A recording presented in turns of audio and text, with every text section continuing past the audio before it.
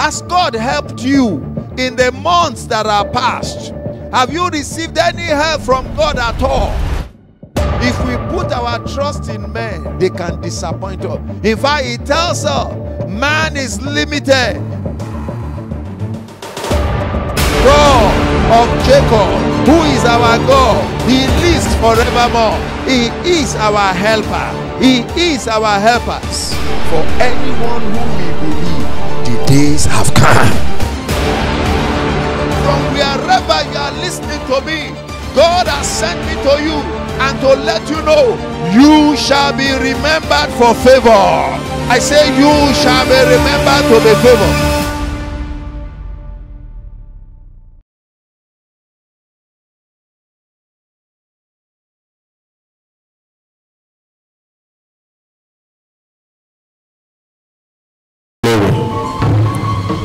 You alone deserve our praise. You alone deserve our worship. Accept our thanksgiving in the name of Jesus. As a family, we have come together to say, Lord, receive our praise. Glory, honor, power, majesty be ascribed unto you alone. Accept our worship this morning in Jesus' name. Let it come to you as a sweet smelling savour in the name of Jesus. And Lord, we pray, as we look into your word this morning, let it be an open heaven in the name of Jesus. We will not live the same way we came in the name of Jesus. You will transform our lives. And at the end, all glory will be yours. And we shall be blessed indeed. In Jesus' name we pray. Amen. Praise the Lord. Praise the Lord. We can be seated. Amen. I want to thank God for this wonderful privilege to stand in your presence this morning and to give the word. I'm not taking this privilege in levity. I want to say I appreciate God. I appreciate our daddy in the Lord, our Reverend B.A. Doru, and the wife, and the council members for counting me worthy to be qualified to stand to minister to you this morning. I pray as we look into God's word, he will bless us himself in Jesus' name. I will disappear that God may appear to speak to each and every one of us in Jesus' name. Amen. Praise the Lord. Praise the Lord. I want us to open our Bible to the book of Jeremiah 29 verse 11, and we'll be reading together. Amen. Jeremiah 29:11. Can we be upstanding? Let's read it together. I'll prefer that we show KJV on the screen. KJV on the screen. But if you have your Bible with you, open the book of Jeremiah 29:11. If you are there, you can be on your feet. Let's read together. All right. Are we ready? If you are there, say amen. If you are not there, say wait for me. Okay, we're not waiting for anybody. Are we ready? 1, 2, go.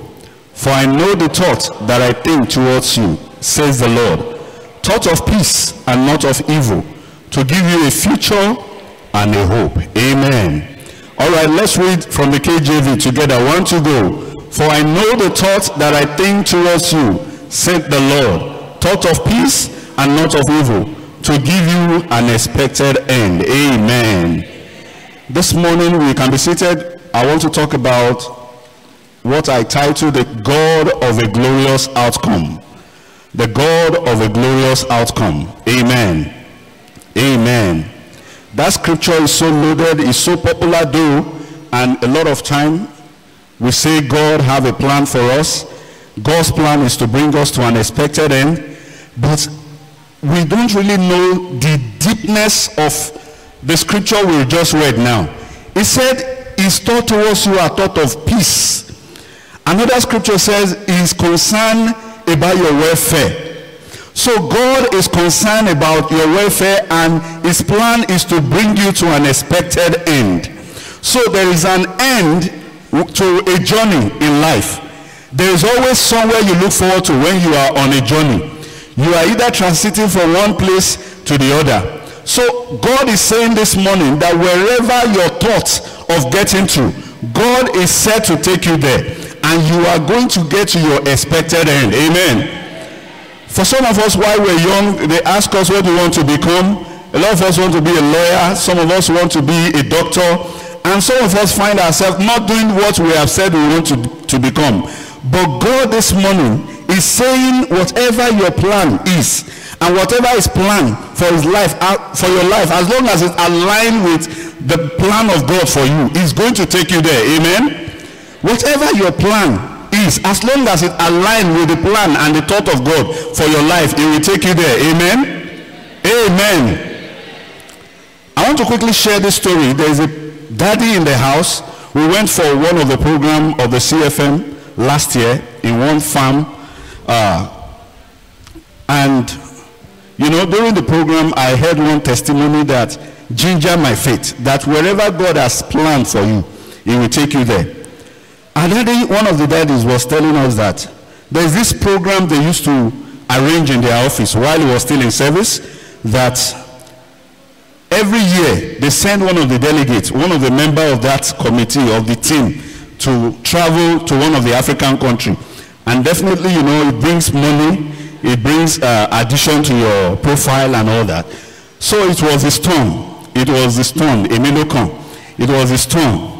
And they already knew, they already agreed that it was going to be his turn. But somehow, one copper came into the group, and because the copper was from the top, they switched the arrangement and just pushed the copper to travel. With all the push and the beg and the plea, it fell on the deaf ear of the guy in the office that no, let the copper just go, let him enjoy a little. And you know, he was getting close to his retirement, and the fear is that anything can happen. If he misses his turn, he may not get that turn again.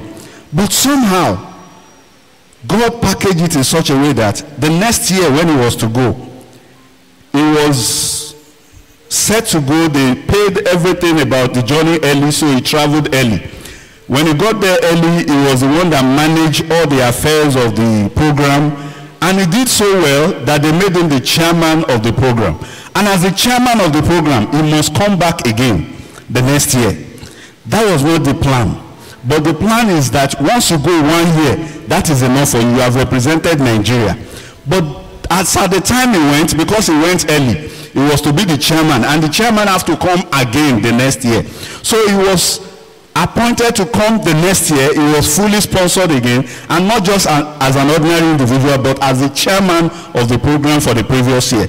So what am I driving at? Sometimes in life you may be struggling and thinking and praying and fasting, going from one mountain to the other, and it's as if the will of God for your life is not coming forth, it's not coming to be, it's not coming to pass. Every other person is getting their testimony, they are sharing their testimony with you, and it's as if your own is not coming. In fact, every of the program they ask people to come, you are always the first to get there, and people are already asking you, when is your own coming? Has God forgotten you? Is it that you have offended God? Is it that something is wrong somewhere? Just like a journey, I'm here to tell you that you will get to your expected end. Amen? That whatever God has promised you, it may not look like it, but the fact that God has spoken it, the Bible says he's not a man that he will lie, nor the son of man that he repent. Whatever he has said, and you hold on to it in his word, it must surely come to pass. So what is it that is his promise? He has promised that you will have your baby. He said, none shall be barren in my house. Amen? So what is it? Is it job? You cannot be jobless. Amen? God has a plan for you. He said he will take you to an expected end. He said he will take you to an expected outcome. That which is your mind, what was on your mind that you have dreamt of, the fact that you can dream about it, there is hope that you will get there. Amen? The fact that you can think about it, there is plan of God in place to take you there. Joseph, he dreamt that he was going to become the ruler, and all that he went through was not looking like it. He went through the prison, he went to become a slave, he went from prison, but God took him to the palace. It may not look like it now, but God is working something out. and your testimony is going to be the next. Your testimony is coming in mega form. The fact that it's delayed, you can see all the people that experience delay in the Bible, they got mega miracle. Amen. They got mega miracle. So your miracle is going to be mega. In life, just like we say, life is like a journey. God has he has assigned angel like Google app to take you to wherever you are going. The angels are telling you, okay, move now, take your right, take your left, and just like Google Map. Someone said it jokingly in our CFM platform one time. He said, Google Map, they don't tell you are stupid when you are wrong. Sometimes it's difficult for your husband or your wife to teach you how to drive. Funny enough, somebody told me the husband taught her how to drive, and she's more like a James Bond more than the husband now. Praise God. But what am I trying to say? When the Google Map is telling you where to go, even though you miss it, the Google Map will not tell you, you are very foolish, or did I tell you left? It will just follow you. You keep going until you have to turn back or ask people around. But the Google Map will not lead you wrong. That is exactly how the Spirit of God will not lead you wrong. But you need to learn to listen. It will tell you, go right, go left, the next, make a U-turn, make this. But most of the time, our problem is we don't listen. Amen. If you want to get to your destination, there are things you need to do. There are things we need to do. The requirement for reaching God's destination for our life. Number one is obedience. Can we say it together? Obedience. Proverbs 3:5-6. Trust in the Lord with all your heart.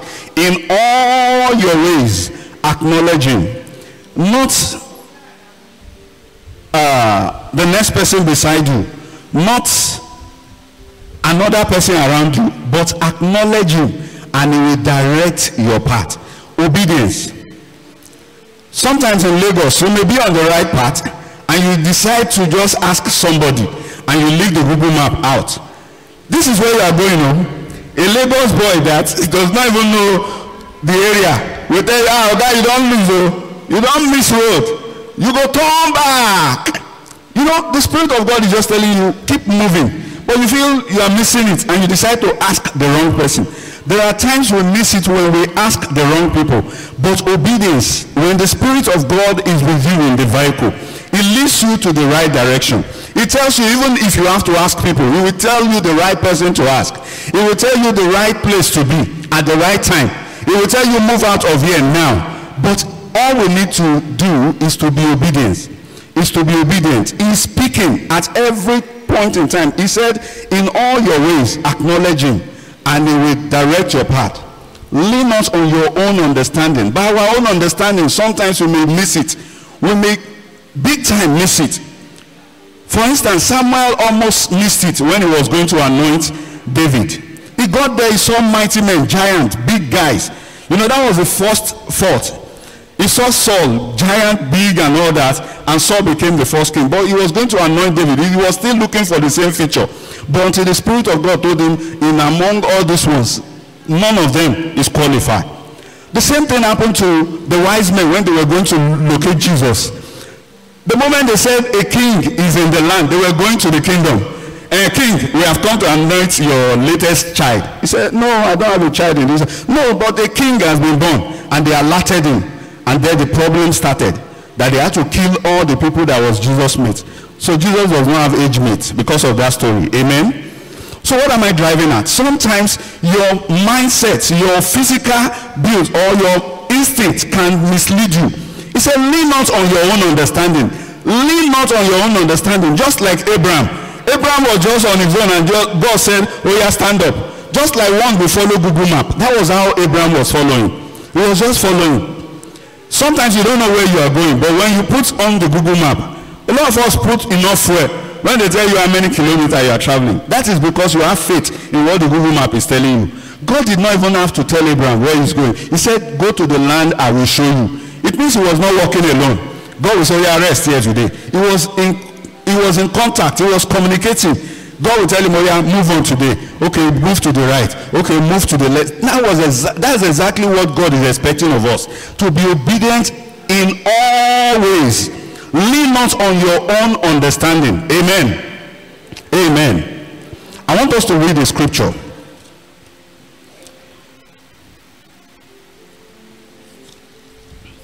Joshua chapter 1 from verse 1 to 5. Joshua 1, 1 to 5.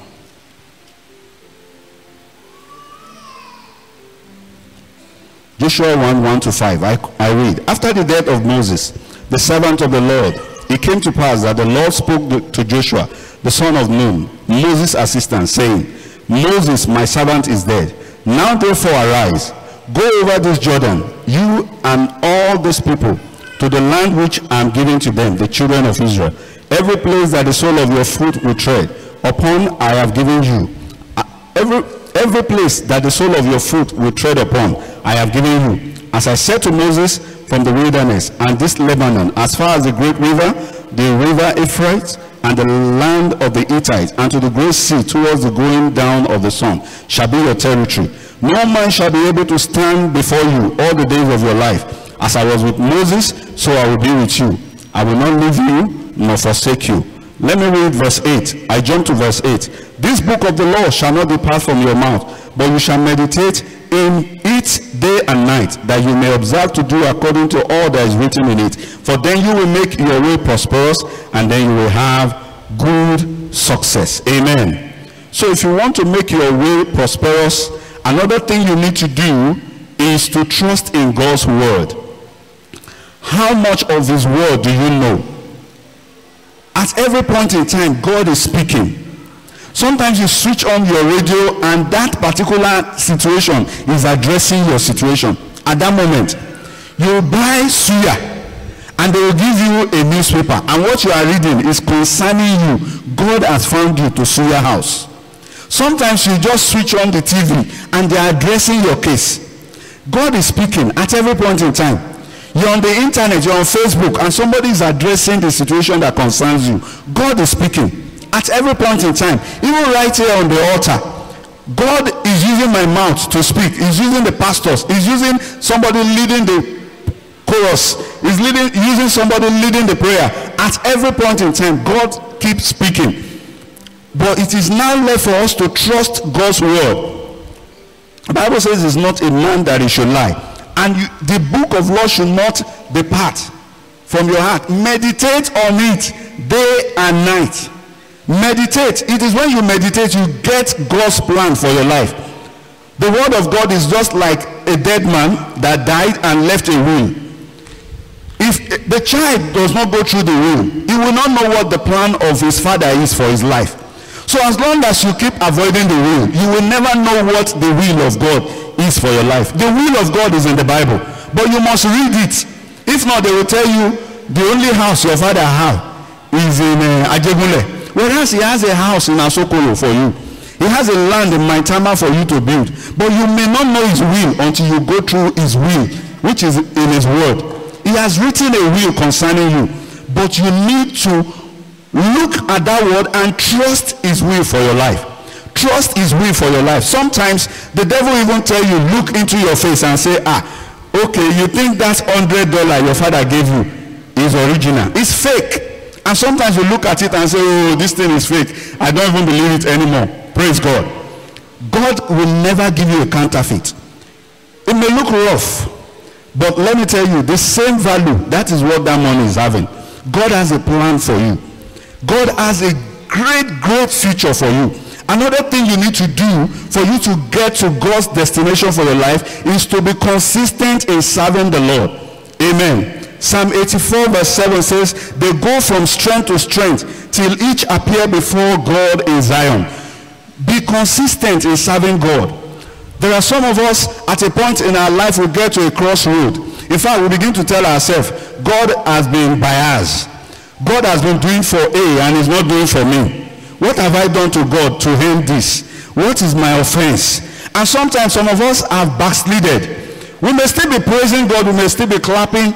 In fact, some marriages are no longer together. Interesting enough, they are still together wearing the same clothes. But in their heart of heart, the man hurts the lady, and she's no longer one with the wife. The woman hurts the husband, and is already looking out. And you will think they are one, but they are not one. Praise God.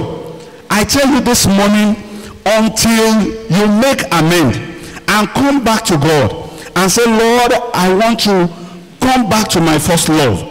There are situations in life that have made you, that used to come early to church to come and clean the seat. Maybe somebody just told you something very funny, and you look at yourself and say, me, a whole manager, a whole MD, I'm even coming to clean your toilet. You are telling me we are not cleaning it well. That is just a test. And some of us have backslided. We thought we should not just do this again. I can't take it anymore. Some of us have quit the choir. Some of us have quit the prayer band. And we are saying, God, you are not faithful. God, you are not doing well. I tell you, you are getting the major attack because there is something glorious coming your way. Amen. Have you seen a football field when people are playing ball? Sometimes there are people they don't even tack at all because they know that guy. He cannot even make, he can't score a goal. But there are some people that when they get the ball, they are going to score. What will the best coach do? He will say, stay on that guy. The reason why they are staying on you is because God knows and the devil knows that when you have the ball, you are going to make a goal. He knows that when your miracle comes, a lot of souls will be won for Christ. He knows that when your miracle comes, some people will be coming to Christ on their own accord. He knows that when you come to God, you will be the major pillar in the house of God. He knows that the moment you give your life to Christ, the devil is ruined for life. So he's trying as much as possible to discourage you. And you'll be like, they've never even been to my house before. All of them, they don't care. And in fact, I'm going to look for a caring church. Until you get there, you will know that almost all the church are the same. It can look like a camouflage, but it is you and God. The relationship is between you and God. As this point came to me while I was preparing, I remember this old song. I don't know, maybe it's for somebody here. It's a Yoruba song. It says, Ìwọ ẹ̀dùn ọkàn mi, bá Ọlọ́run làjà. Ìwọ ẹ̀dùn ọkàn mi, bá Ọlọ́run làjà. Kí ló wá tí a kò rí? Kí ló fẹ́ tí a kò fi fún ọ? Kí ló dé tí o jìnnà sọ́lọ́run? Bá Ọlọ́run làjà. That song was a song sung by the CS Church when I was young. There are people who are becoming enmity with God because God seems to be too late. But I'm here this morning to tell you that God is never late. Can you tell your neighbor, God is never late? Say like a minute, say, God is never late. This morning, God wants you to settle the score with him. And he wants to say, my son, come back. I'm never late. I'm working the best for you. There are times our parents will take us to the market, they will buy fish, they will buy this, they will buy that, they will buy, and when we get to, we expect to start eating the fish raw. But it will take time for the fish to become something you can eat. And we think they are very, very selfish. After all, we bought fish, we bought ugu. Let's get home and start giving me the food. God is cooking something for you. Say like you say, God is cooking something up for you. Ìwọ ẹ̀dùn ọkàn mi, bá Ọlọ́run làjà. Ìwọ ẹ̀dùn ọkàn mi, bá Ọlọ́run làjà. Kí ló wá tí a kò rí? Kí ló fẹ́ tí a kò fi fún ọ? Kí ló dé tí o jìnnà sọ́lọ́run? Bá Ọlọ́run làjà. Whatever may be the pain in your heart, God is feeling your pain. We have a priest that is going through the same pain you are going. He has gone through the same pain you are going through. He has been wounded. He has been beaten. He has been slapped. He can feel your pain. He went through the same blood you went through. Some people say when Jesus was being beaten, another spirit came upon him that was not feeling it. He felt it. If you know, he felt. That was why even at a point he felt God forsook him. There are situations you find yourself, it's as if, God, where are you? Just like when some disciples were with Jesus and Jesus said, let us go to the other side. It was Jesus, so they were on their own. Jesus said, let us go to the other side. And they were in the boat. They were in the boat. All of a sudden, the storm started. And Jesus was busy sleeping. They woke him up after they have definitely tried all they could. And Jesus stood and he rebuked the storm and he spoke to the wind, and there was calmness. I'm here to tell you this morning that Jesus will rebuke the storm in your life. He will speak to the wind in your life. Whatever the storm may be, I tell you, storms are just challenges to push you, to try you, to make you do the things you should not do. There are things they have in that boat they should not throw away. But they just needed to lighten the weight of the storm, of the boat, so that the storm will not capsize the boat. And they started throwing good things that should be with them. There are things that storm will take from you. They will tell you, let us try this other test. You will pay. They will say, let us try this other one. You will pay. They will say, let us try this one. Maybe it is. You will pay. But all you need to do this morning, let me tell you, there are things you need to do this morning. One of it is be obedient. Keep walking in his ways. I've said it before, and hold on to his word. If you can do all those things this morning, I tell you, you can come out from every storm. His word is be still, just like the choir sang this morning. Be still and know that I'm God. God is telling you, it is not the time for you to waste all your resources. I am coming in. Jesus is in your boat, and he has a plan to take you to that destination. He's the one that says, let us go to the other side, so you will not die along the way. He will take you there. You will get to your destination. You will get to your destination. He will take you there. You will have that baby. You will build that house. God is not a God of uncompleted building. He's not a God of uncompleted project. Once he has started with you, he will complete with you. That plan he has started with you, he will complete with you. You have been going for housewarming. Your own is going to be the next. You have been going for naming ceremony. Your own is going to be the next. Don't draw back. Don't turn back. That is my message for you this morning. Don't turn back. Tell your neighbor, don't turn back. Say it like a minute. Say, don't turn back. When you are in this kind of situation, one of the things, the trouble and the problem of this world will take away from you is your peace. The Bible says, I give unto you peace, not as the world give. So God has come to give you peace. John 14:27. And you know that scripture says, the plan I have towards you, they are thought of good, to give you peace. So anything that take away your peace is not from God. Amen? Anything that take away your peace is not from God. And those are the defeat, the failure, the death, near success syndrome, whatever the name is, the struggle, the sorrow, the pain, the unhappiness, the headache, the hardship, they are not from God. Anything that take away your peace is not from God. The moment you see your peace is taken away, is shaken, the way out, number one, reach out to God. When that boat was almost sinking, they had to call Jesus, but they tried, all humanly speaking, to see what they can do. Call Jesus. Call Jesus. Let me tell you this. There's this time, let me tell you my story personally. There was one time I was at the headquarters of my church. We were in the printing department, the printing unit of my department. And we handle printing. If you need printing in like 2-3 days, just call Psalmist, you will get it. So I was taken off and I was sent to the Maraba branch of our office. While I was there, I left some team on ground, my boys, my guys. I thought with my guys on ground, anything I need is on the go. I'm not retired, I'm still in the system.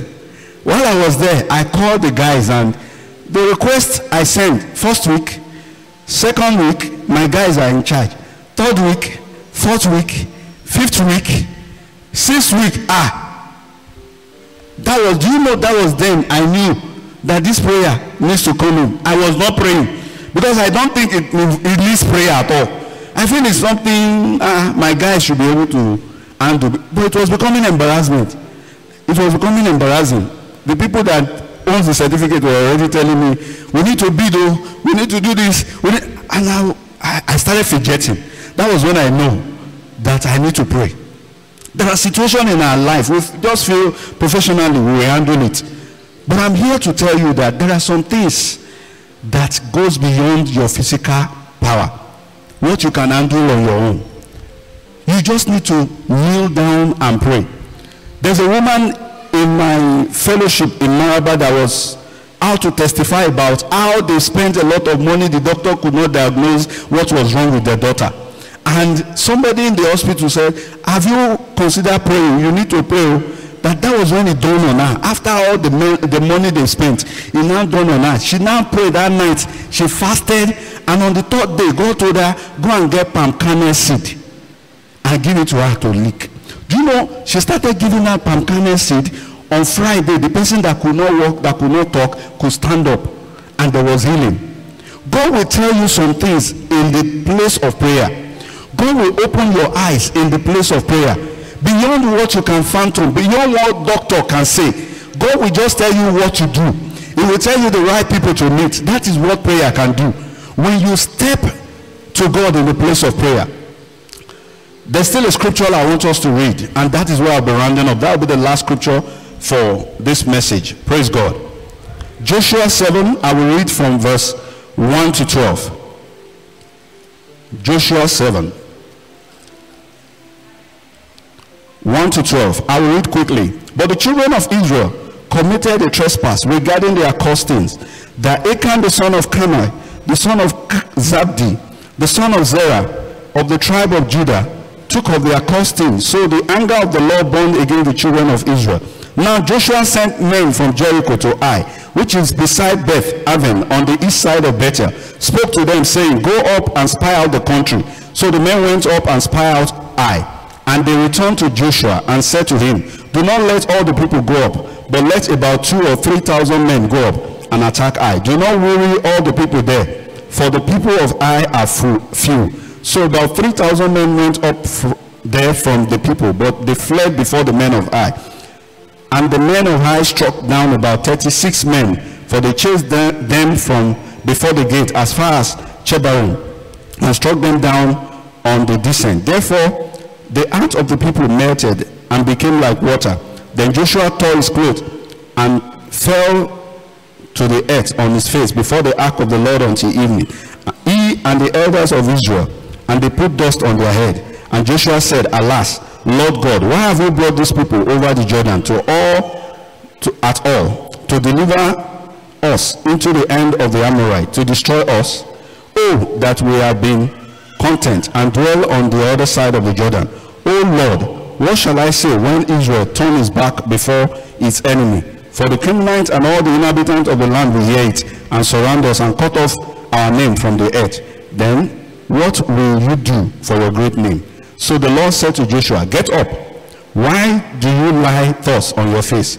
Israel has sinned, and they have also transgressed my covenant, which I commanded them. For they have even taken some of their costing, and have both stolen and deceived, and they will also put it among their own stuff. Therefore the children of Israel could not stand before their enemy, but turned their back before their enemies, because they have become doomed to destruction. Neither will I be with you anymore, unless you destroy their costing from among you. Praise God. That story was talking about Joshua. The first part we read was talking about Joshua receiving from God. God gave his word. I will be with you.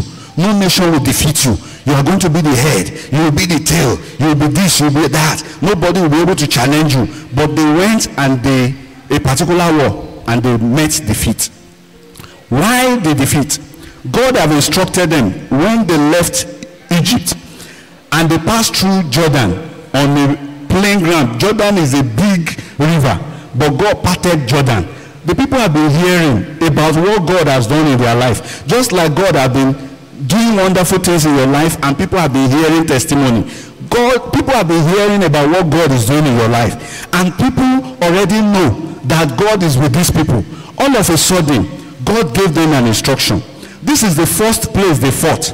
And while they fought that place in Jericho, they fought Jericho. They did not have to fight. God fought the battle. And he told them, this is your first battle. Because I'm going to win this battle. Whatever you see in this battle, destroy the people, but bring the gold. Give it to God. That sounds to me more like first fruit or like tithe. Bring it to God. Give all the gold. Bring all the silver. Bring all the diamond. Anything you see there that is precious, it is for me. This was their first war. And they went to that battle. They came back, and the Bible reported that everything went well. But somebody stole their costume. And they now went to another war that should not cost them anything. And in that battle, they lost 36 men to a small country. What did Joshua did? He called upon God. I told you, call upon God. And then God began to open your eyes. He began to tell him, this and this was the error. This and this was what happened. And he gave him a solution. There is always a solution in the place of prayer. And what was the solution? Somebody sinned. I am here to let you know that sin takes away your peace. And the moment anything that takes away your sin, your peace, lies inside of you, it can make you not to defeat the enemy. It will make you to always be defeated, no matter the number of wars you go. So your defeat may be as a result of those things that take away your peace. I'm not here to label somebody a sinner, but you and I know those things that take away your peace. Each time the Holy Spirit is telling you, do you want to remain on this spot? Why not change your way from this thing that you used to do? You say, leave that thing. Now so everybody they do them. But the Holy Spirit wants you to move forward. He said you should not be on this spot anymore. He wants to take you to your destination. But you are harboring those things. The Bible says, and Achan saw those things, and he took them. And when he took them, he kept them in his house. But God did not say Achan. He said the Israel have sinned. So sometimes when you walk with sinner, God sees you as a company of sinner. A prophet was asked to go and preach. And while he was in the boat was almost capsizing. God was not looking at the righteousness of every other person. He was looking at a sinner inside that boat. So as long as you have sin in your household, in your home, in your heart, you will continue to be defeated. And you have a privilege this morning that Achan never had. Achan will have probably gone in the middle of the night and say, please, I was the one that did this thing. And maybe Joshua will have said, oh, my son, why did you do this now? And he will have probably cried to God. And God will have said, oh, I forgive you, because he came out on his own accord. He did not do that. He made his sin, found him out. God began to open the eyes of the of Joshua, and the moment he fished him out, the Bible says they stoned him to death. Not only him, they stoned his wife, they stoned his children, they stoned his father, they stoned his whole generation. Sins destroy generation. Sins destroy home. Sins destroy business. It destroys life. And you are beginning to ask yourself, why am I still struggling? Why am I like this? Have you considered those things that seize your peace? And you keep doing them. The moment you keep having them, the moment you keep doing them, you discover that you are stuck. If you keep sinning, you will keep sinking. If you don't want to sink again and you want to come afloat, and you don't want to sink in the storm of life, it is an opportunity for you this morning, before your sin catch up with you, to come to Jesus and say, Jesus, forgive me my sin. I have sinned. I have sinned. He's willing. The Bible says if you confess your sin, he's faithful and just to forgive you all, to forgive us of all unrighteousness and wash us. God is faithful. He is still faithful. And there are times when you pray, you will open your eyes to see those who are behind your situation. And the Bible says that the Bible says no weapon formed against you shall prosper. Amen. But anyone that come in judgment against you, you shall condemn. He will leave you with the assignment to condemn. Amen. And say, Lord, this is what I want. This is what I don't want. It is with your mouth. But you cannot condemn when you are still living in sin, because you are the one that changed yourself to a spot. You will get to your destination. You will get to your destination. Can we be on our feet this morning? Can we be on our feet this morning? And I want to make a call. I'm giving you the chance that Achan never had.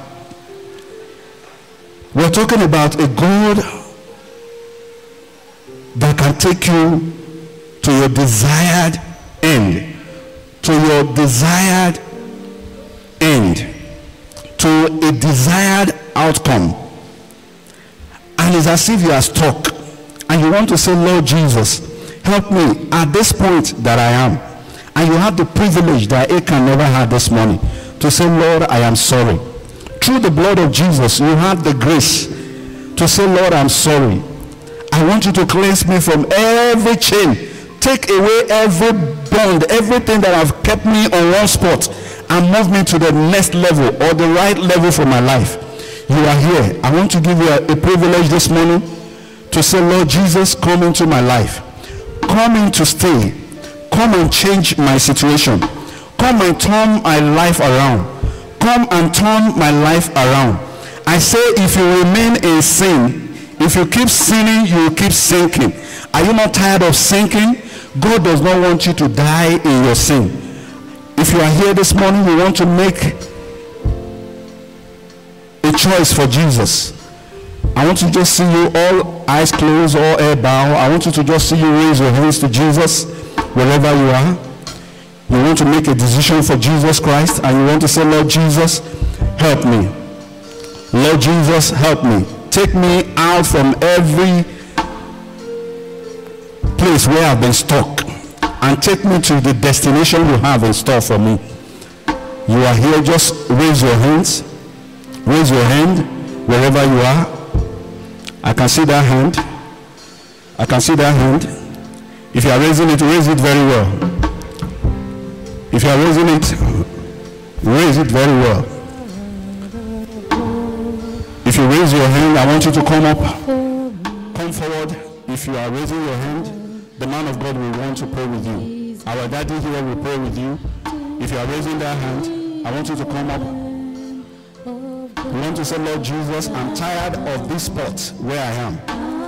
And I've heard this morning that if I turn myself in, you can forgive me. You can cleanse me from my sin. You can purify my soul. And give me an opportunity to get to my destination. If you are coming out, come out fast. The man of God wants to pray with you. The man of God wants to pray with you. If you are coming, come fast. Come fast. Come fast. If you are coming, come fast. Just as I am without one plea, but thy blood will show.